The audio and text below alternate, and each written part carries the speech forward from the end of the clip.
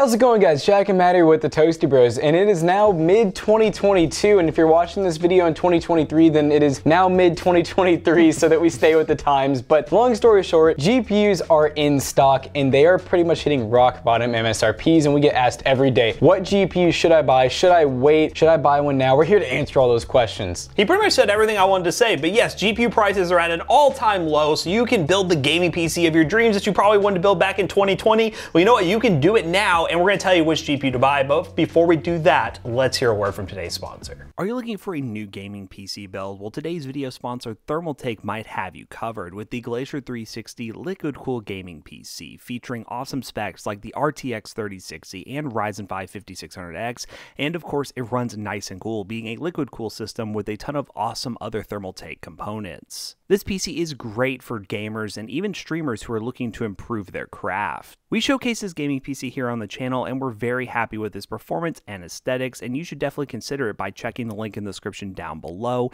Especially thanks again to Thermaltake for sponsoring today's video. So at the time of this video releasing, there is some rumors of some new budget cards coming out that might replace something like, I don't know, the 1050 Ti, but long story short, there's not a lot of budget GPUs in the market right now. From NVIDIA, you have the RTX 3050, which is their newest ray tracing cards, and yes, they still do make some 20 series, but we're only going to really be focusing on the newer cards today from AMD and NVIDIA, from the RX to the RTX series. So we're going to go ahead and start off low from AMD, and this is a card that really impressed us and really actually shocked us. So we actually did a Dell Optiplex video, which in the top right corner, hopefully that video is live before this one. It might not be. Yeah, but Matt thinks it is, so hopefully it is. We actually use a 6400 XT, which is a really interesting budget card because, well, they're under $200, and with 1650 level performance that actually works in something old like a Dell Optiplex and does not require external power, and it's low profile, you really can't go wrong with it. So absolutely insane card. We were playing Fortnite. We were able to even play some AAA titles and actually get decent FPS. And if we're talking about the low end from NVIDIA, you're probably gonna have to go in the used market right now to find something that's somewhat close, like a 1050 Ti or 1050, but those cards are, one, really expensive, and they're gonna be used most likely, or they're gonna be scalped still, because there's still some scalpers out there holding on for dear life for the cards that they got with their bots, and it's not working out well for them. But anyways,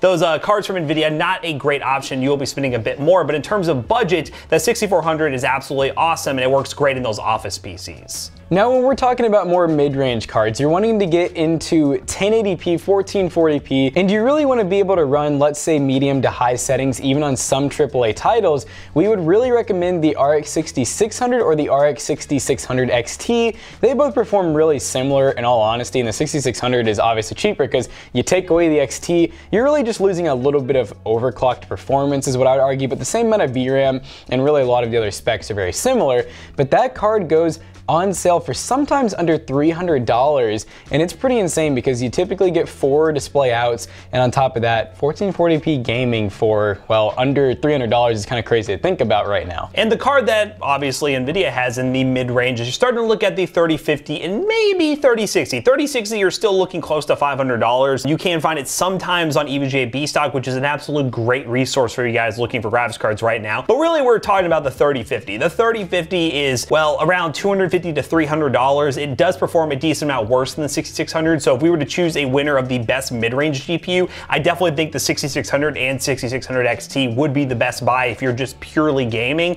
and it's really a no-brainer. Buy that at $300 or less for the 6600, and even the 6600 XT sometimes can be $340 to $350, and at that price, it's still an awesome buy for 1080p and 1440p. And now that we talked about mid-range, we can kind of go towards the, we'll call it the high end, but realistically, these are all opinionated because in Matt and I's eyes, something like the 6600 XT is really a mid-range to high-end card, but I know for a lot of you, you're like, no, 6900 XT and 6950 and 6950 XT are like the high-end cards, but, well, we'd argue against that. But long story short, 6700 XT and the 6800 XT, those are also really, really good cards, and honestly, I mean, you're getting like 12, 14, 16 gigs of VRAM, and on top of that, these cards can pretty much max out every game you throw at them.